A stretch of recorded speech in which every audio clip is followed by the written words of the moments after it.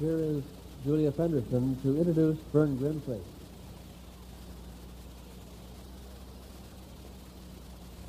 Thank you, Jeff.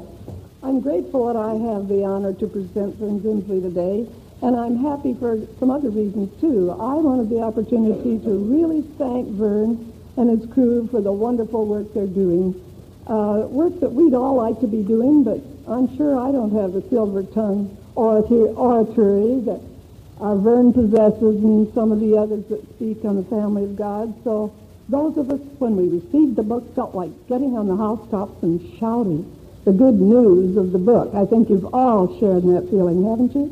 When you first got the book, you just felt like you must rush out and tell everyone the good news.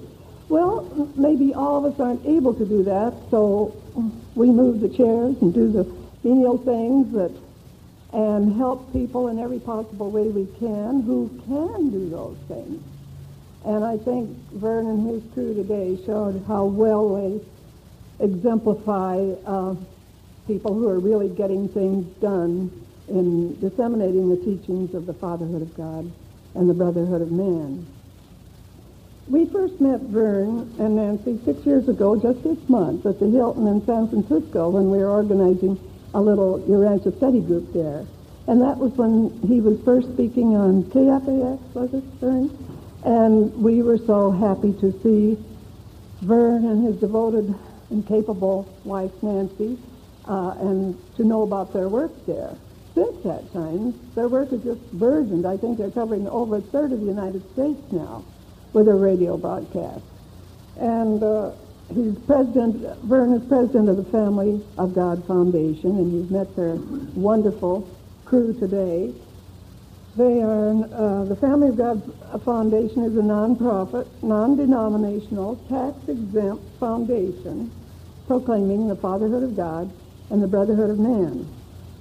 Vern has an enviable background. I could go on for a couple of hours on the background, I think, of accomplishments from his youth on. But I know how much you want to hear him speak, so I won't take that time. He was graduated from the University of Kansas with distinction, Phi Beta Kappa. His majors were in philosophy and psychology. He has done postgraduate study at the Pacific School of Religion in Berkeley. For the past several years, Vern has pursued a rigorous course of study designed to prepare him for the present challenging task. Vern and his devoted and dedicated wife, Nancy, have dedicated the rest of their lives to disseminating the truths that are in this book. In my opinion, Vern and Nancy and their foundation represent sort of a John the Baptist situation for the Urantia book. It's my opinion that they're sort of the ones who go before the widespread dissemination of the teachings of the book. They talk about the book, quote it, and give all the truths. In fact, they've had letters from people they didn't know that said, we know where you're getting your philosophy. It's from the Urantia book when they broadcast. So they're disseminating the teachings, and I always think of them as John the Baptist situation, the ones who go before the widespread, worldwide knowledge of the Urantia book. The topic that Vern has selected for today concerns the major mission of the book, which is to proclaim the fatherhood of God and the brotherhood of man.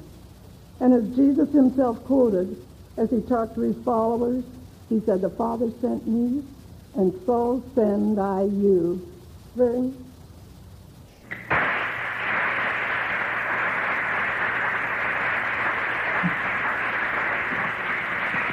Thank you. Earlier today, Scott Forsythe told me he wanted me to begin my talk tonight promptly at 8:30. I said, I'll try, but why? He said, that's when the bionic man comes on. He said he always watches it, and he didn't want to miss anything important. I had a long-distance phone call from Solano Beach. Richard Keeler there, who has a study group. About a month ago, he was asking me what, in my opinion, were the important elements of public speaking. And I said, I think one of the most important things is diction, enunciation, elocution. And I reminded him of the ancient Greek orator Demosthenes, who used to put small pebbles in his mouth and then stand out on the seashore and rehearse his orations. I won't say what happened, but last week Rich was working on a talk in his living room, sneezed and broke 3 windows and a ceramic vase.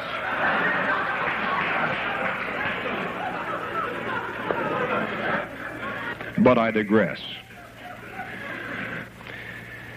Will Durant, the historian, wrote in his book, The Lessons of History, that the great issue of our time is not communism versus capitalism, not East versus West, Europe versus America. The great issue of our time is whether man can bear to live without God.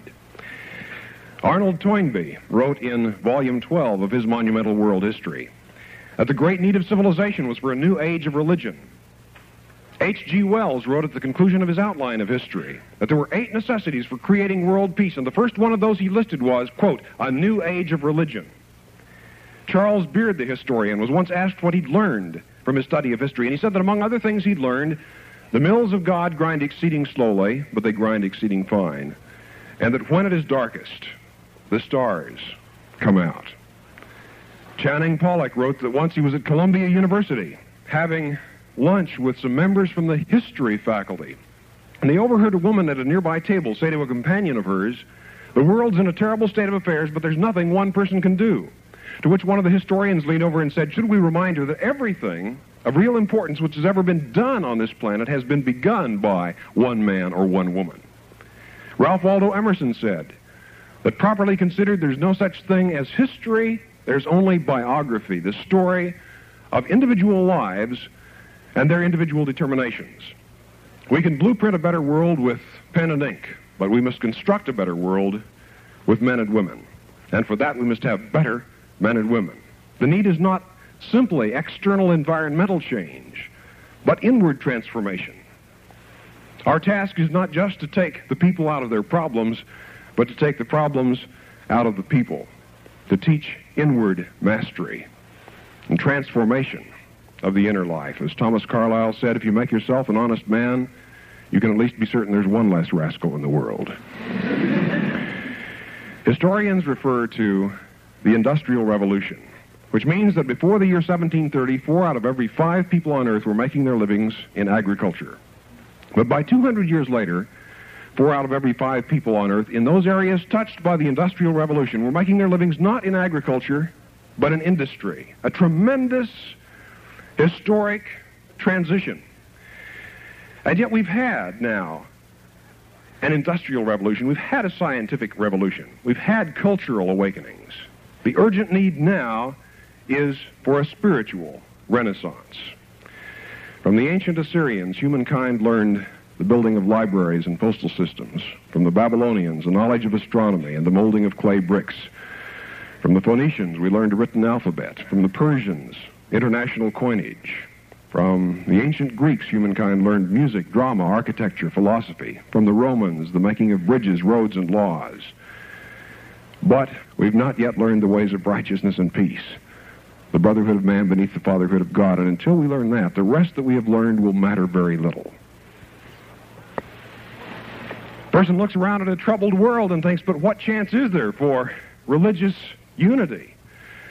All these different religions have their own theologies, and some of them seem to be at odds with each other. And some historians have said most of the wars ever fought have been religious wars. What hope is there? Is truth one, or is it many? Because the religions and the theologies argue so much. This brings to mind the perpetual grammatical debate over the word trousers. Is the word trousers singular or plural? To which the philosophically inclined person might reply that trousers are singular at the top and plural at the bottom. So with truth. As we perceive truth here below and argue and dispute about it, it seems multiplex, but ultimately truth is unified in God. And just as the plant biologists know, the strongest strains of hybrids are composed of drawing the strong strains from several different varieties of plants, several different kinds, so the religion of the future is going to draw and derive its insights from many of the world's great living religions. But it isn't enough that we get these religious people together. There has to be a spirit of unity and love. It wouldn't be enough for us to come together physically. We'd have to have unity of spirit. There's far too much religious hatred, religious persecution, religious intolerance, and I'm against it.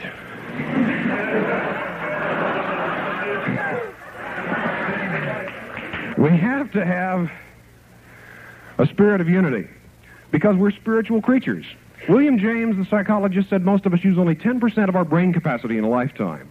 Physiologists say most of us are shallow breathers and we use only about a third of our lung expansion capacity.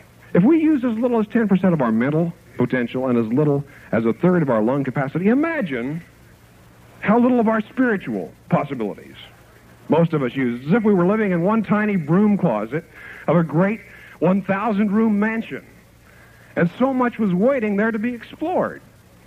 I'm from Finney County, Kansas, originally, and I remember talking one time with a woman who was in her 80s and who told me she never in her life had been outside of Finney County, Kansas.